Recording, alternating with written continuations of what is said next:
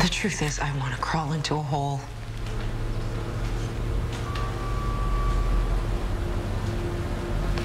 And I want to let that hole swallow me and hope that no one finds me. And why can't you let yourself do that? Because everyone expects me to be me and to make jokes and make them feel better and laugh through the tears like I did when Lucas. Why do you care about what they expect? Because if I don't, it means that this death hurt more than that one. And I can't let that be true because it's not. Yeah.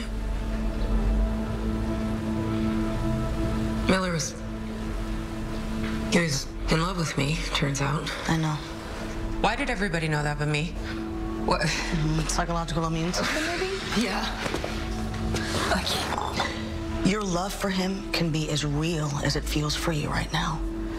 As real and immense and significant as it was and is without you having been in love with him back. You're punishing yourself for not being in love with him back. Something your brain knew on some level because you're not dumb.